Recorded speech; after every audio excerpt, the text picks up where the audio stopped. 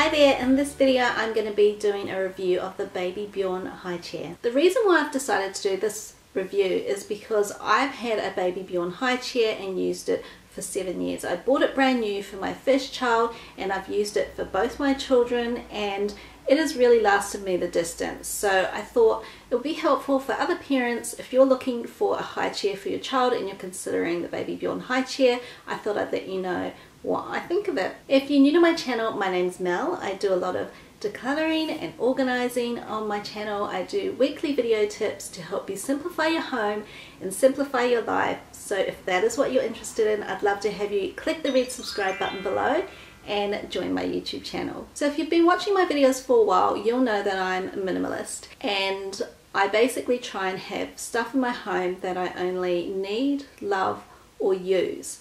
And it is hard living with a non-minimalist husband and kids, but what's important to me is that, particularly when I'm looking for items for my kids, it's going to be something that's good quality, or it's really going to be used, and it's going to be something that, you know, when you buy it, you really get the cost per use out of it, so it's a good investment. The first thing I like about this high chair is it's quite compact, and I find it's really good for being able to slide the baby quite close to the table. Depending on the height of your table, you may not be able to get the tray actually under the tabletop. Mine slides like halfway under the tabletop, so the baby's still pretty close to the table, but it's not too far away that it's going to feel like they're not sitting with the rest of the family at the dining room table. One of the #1 reasons I bought this high chair is because it is all plastic, so it is super easy to clean. Mine has no straps. I think possibly in the US there might be some versions on the market, or might have been, where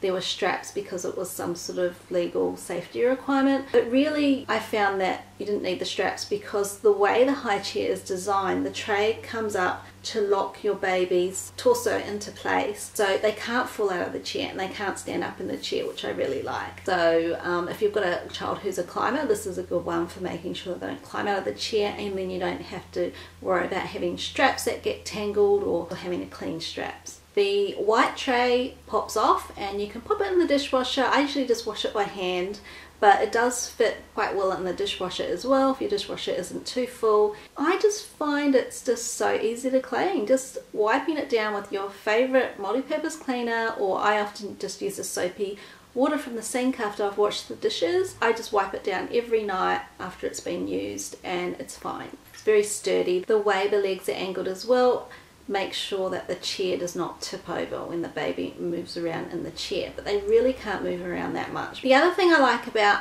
the tray and the way it holds the baby in close to its tummy or chest is that there's less opportunities for them to drop food onto their lap. So there really isn't that big of a gap between the tray and the child, so food is more likely to be caught by their bib or caught on the actual tray of the high chair. So it's a lot less mess to clean up. I used the high chair for both of my kids until they were 3. With my daughter, she can still fit in it and she's 3 now, but being the second child, of course, I think she wants to copy my son and sit in the big kids chair. But with the Baby Bjorn high chair, you can actually use it as kind of a junior chair as well, so you can still prop them up with the tray close to their chest.